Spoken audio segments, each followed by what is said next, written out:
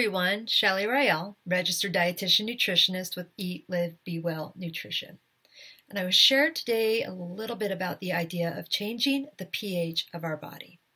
Now, there's a lot of things out there where people talking about having an acid or something like vinegar that they consume on a regular basis, or even something like alkaline water that they consume so they can have some kind of health benefit.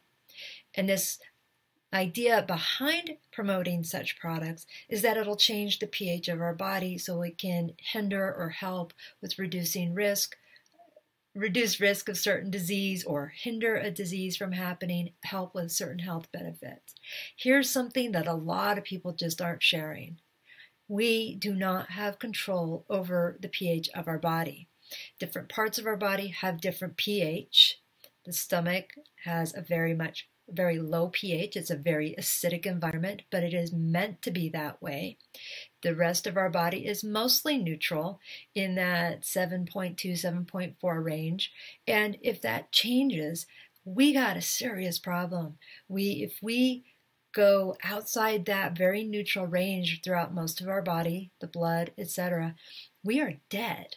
So we do not want to actively change the pH of our body. That is a very serious medical condition of all kinds, depending on which way that pH goes. And what a lot of people are profiting from and taking advantage of people is that implying that we can change the pH of our body by drinking a specific water, eating a certain food. It just doesn't work that way. And this has been true since as long as human beings have been alive. We just can't do that. So when we consume something, it goes into our stomach. Already, what happens in the stomach is that environment becomes very much more acidic. It can't change.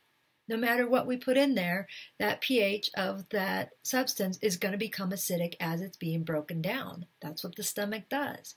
And then when things leave the stomach, there's a specific enzyme that comes from the pancreas to buffer that. And what we have when we take an acid to help buffer that or neutralize it, there's a base or something more alkaline, and that is a substance, an enzyme, or not an enzyme, but a substance the pancreas secretes. You probably have heard of it before. We call it bicarbonate, otherwise in outside world, baking soda.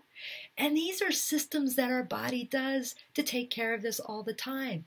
And if something happens in our body where the pH is going a little off, things that protein does within the body helps neutralize that.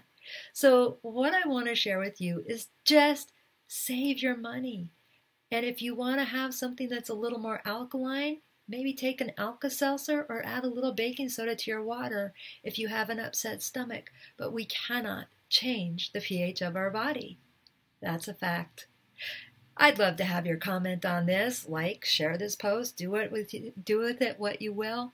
And I'd like to hear feedback from you. Take care. Bye for now.